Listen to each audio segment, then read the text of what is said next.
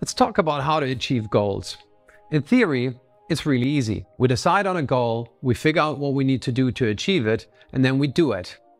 But we all know it gets more complicated in reality. It is challenging to keep the overview, and we have to make tough choices about what to do next and, maybe more importantly, what not to do at all. To help us in making these tough decisions, we have created Goalscape. It is as powerful as it is simple. Unlike any other solution, it always shows the big picture overview, maximizing clarity about what to do next, as well as boosting goal-focused engagement. At the heart of Goalscape is a simple yet information-rich circular map that represents any challenge in a unique, holistic way. We call this map a Goalscape.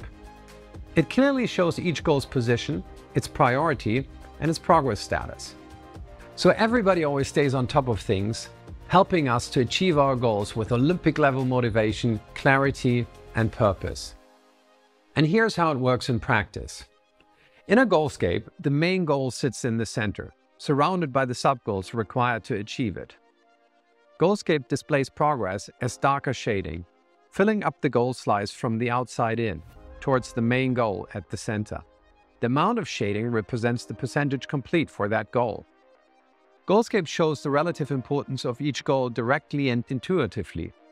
The size of each goal represents its importance, or in other words, its contribution to its parent. To adjust the importance of a goal, select it and drag the button on its outer border, or use the importance slider in its panel. Increasing the importance of one goal reduces the importance of all its neighbors, and vice versa. In this way, Goalscape serves as a friendly reminder that resources are limited and precious.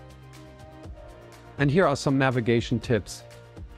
To center a goal, double-click on it or select the corresponding option from the context menu. When you center a sub-goal, a miniature of the main Goalscape appears, highlighting the goal you centered. You can jump straight back to the main Goalscape view by double-clicking on the miniature or right-clicking on any goal and selecting Center on Main Goal. To go up just one level at a time, double-click the central goal. To reduce the amount of detail displayed and increase the clarity of your goal map, you can collapse some outer levels using the arrows at top right of the goal map. You can start a new Goalscape from the home screen using either the Create button at the top of the screen or the plus button at the bottom right. The default Goalscape has a central main goal and 3 level 1 sub-goals. You can change the name of the goals and add new ones at any level to create the visual hierarchy of goals that represents your challenge. Every goal has an information panel on the right-hand side of the screen where you can define and update information like progress made, relative importances, color, a due date, who is responsible, tags for additional categorizations, and notes that can include links, images, videos, and tables. On the top left of the screen, you can open the Focus panel to filter and highlight specific goals that require attention at any given time. When you select any of the tags, the corresponding goals that contain these tags get highlighted, and a list of these goals appears below.